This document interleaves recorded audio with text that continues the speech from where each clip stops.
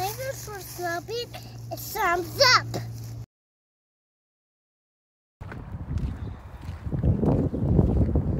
What is up, guys? Welcome to Fox Hill Outdoors.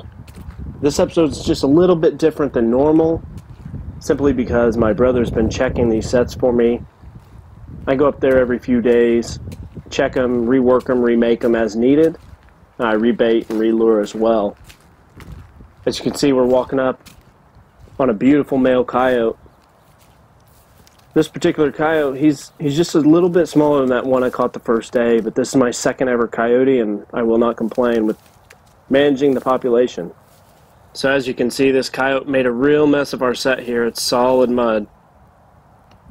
He even chewed up some of the fence posts and boards on the fence.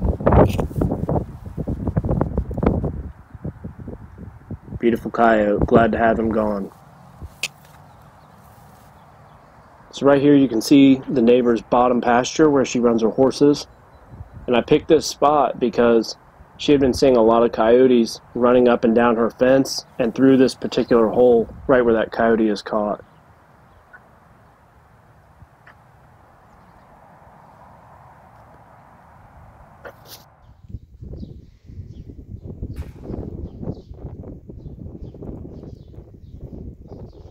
So guys, I know this video is a little different, but thanks to my brother, I'm trapping his property. It's 2 hours away from where I live, and we're only trapping for canines, but as I just showed you, we've also pulled a couple decent sized raccoons off there. One's a 1X and the other's probably a large.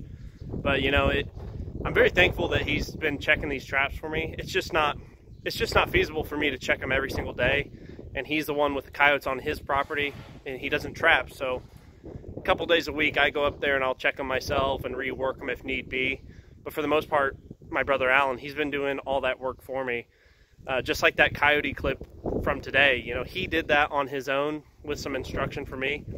But without him, I would be traveling 2 hours one way each and every day just to check these traps. So having him doing that for me has been awesome.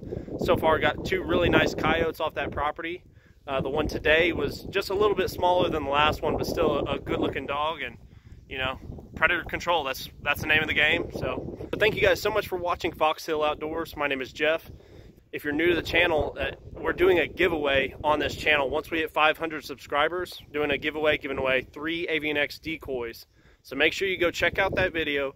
Just comment on that video, let me know that you want to be enrolled in that giveaway. April the 16th of this year, 2020, we'll be doing that giveaway if we've hit 500 subs.